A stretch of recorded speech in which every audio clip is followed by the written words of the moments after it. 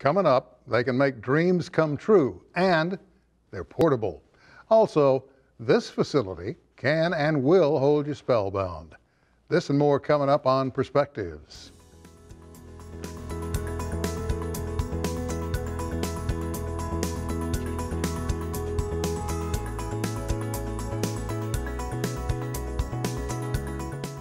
Hello, everybody. I've been sort of watching Tulsa deal with what to city officials is a different sort of problem than what they're used to.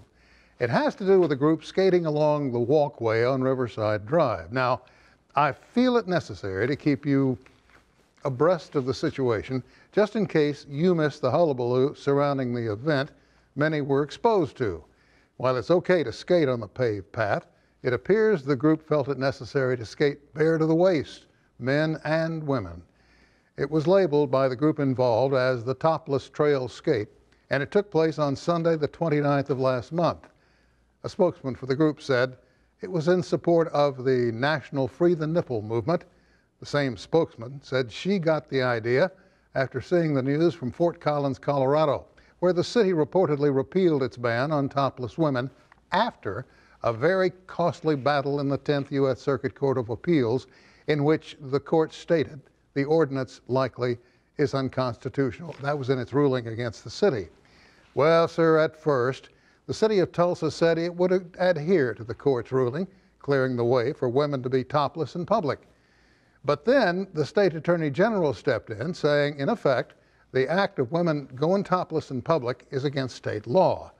The 10th Circuit Court has jurisdiction over federal cases in 6 states, including Oklahoma. But our Attorney General, Mike Hunter, pointed out the case involving the city of Fort Collins, Colorado, was a city case. It doesn't change our state law. And if the court's ruling on the Fort Collins ban did not decide the constitutionality of Oklahoma's state law. So the city of Tulsa changed its mind and said it would enforce the current law, meaning it's illegal for women to go topless in public in Oklahoma. And it's probably all for the best.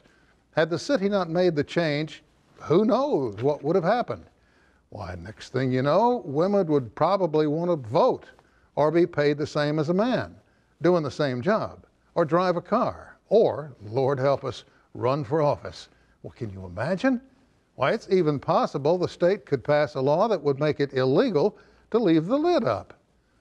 Well, sir, I've started to wonder why they passed the topless law in the first place. Did some woman go topless years ago in Oklahoma, which we all know was once a hoot and holler place?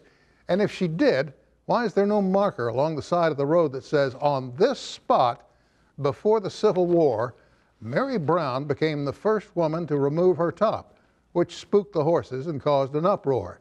And we all know that uproars are forbidden in Oklahoma. Was that what prompted the legislature to sing their own little arrangement of that song from The Music Man? Would it have gone maybe something like this? We got trouble, trouble, trouble right here in River City with a capital T, and that rhymes with B, and that stands for breast. We'll never know. But it's a question about state history that deserves an answer. I guess it's just another unanswered Oklahoma history question laid bare to speculation. I'm Sam Jones, and that is my perspective. Coming up, dream it and build it. Now it can happen in your own backyard. That's up next on Perspectives.